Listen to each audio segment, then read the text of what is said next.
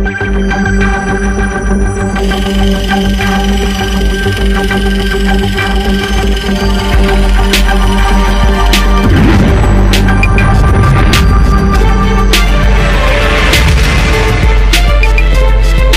subscribe our channel and press the bell. Hi friends, வணக்கம். இந்த வாரம் தகவல் உங்களுக்காக. இந்த வாரம் ஒரு ஹாஸ்பிட்டல் பற்றி பேச போகிறோம். அந்த ஹாஸ்பிட்டல் எல்லாருக்குமே ரொம்பவே பரிச்சயமான தெரிந்த ஹாஸ்பிட்டல். அந்த ஹாஸ்பிட்டல் பற்றி சொல்கிறதுக்கு முன்னாடி சின்ன சின்ன தகவலை உங்களுக்கு சொல்கிறேன். அந்த ஹாஸ்பிட்டல் நிறுவின வருடம் பார்த்திங்கன்னா 1983 வருஷம். அதோட founder doctor Pratap C Reddy. அவங்களோட பேர் ஆனம் பார்த்திங்கன்னா 6058. வேணும்னே இல்லைங்க, க்ரோர். ஸோ கிட்டத்தட்ட அவங்களோட ஹாஸ்பிட்டல்ஸ் 18 ஹாஸ்பிட்டல் சென்னையில் வரைக்குமே இருக்குது. வேறு யார்? Apollo hospital international private limited, Apollo health care private limited, Apollo welfare plus, Apollo health care, இப்படின்னு ஏகப்பட்டதாக நிறைஞ்சிருக்கு. ஸோ இந்த அளவுக்கு அவங்க முன்னேறி இருக்காங்க. ஸோ மக்கள் அவங்க மேலே வச்சுருக்க நல்ல நம்பிக்கை. அவங்க நல்லாவே கேர் எடுத்துப்பாங்க, ஹைஜீனிக்காக இருப்பாங்க. ஸோ நல்ல ட்ரீட்மெண்ட் கொடுப்பாங்க. ஸோ இது எல்லாம் சேர்ந்து தான் அவங்க மேலே மக்கள் வச்சு நம்பிக்கையினால் அவங்க இவ்வளோ தூரம் வளர்ந்துருக்க முடியுது. உண்மை தானே? ஒருத்தர் மேலே நம்ம அதிகமாக நம்பிக்கை வச்சுருக்கோன்னா அது வீண் போகும்போது கொஞ்சம் வேதனையாக இருக்கும்.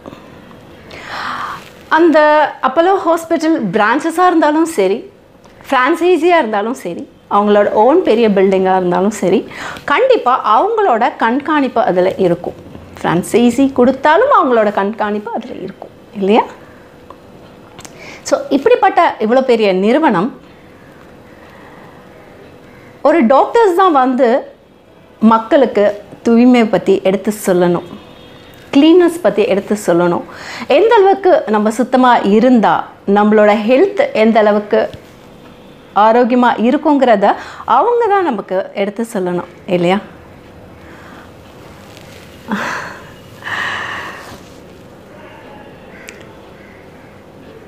அடுத்தது பார்க்கலாம்.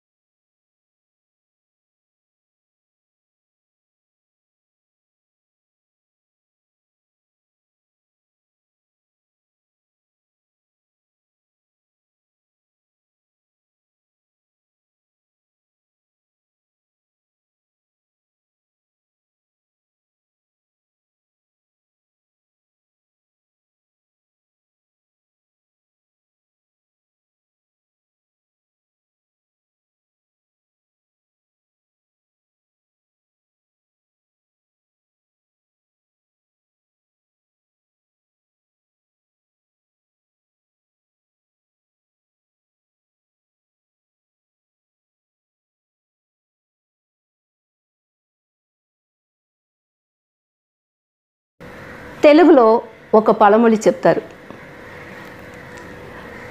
అదేంటంటే, పేరు పెద్ద పేరు తాగ నీరు లేదంటారు. అలాగా பேர் என்னமோ ரொம்ப பெரிய பேர் தான், ஆனால் குடிக்க கூட தண்ணி கிடையாதுங்க அப்படின்னு. ஸோ எவ்வளோ பெரிய பேர் இருந்து என்ன பிரயோஜனம்?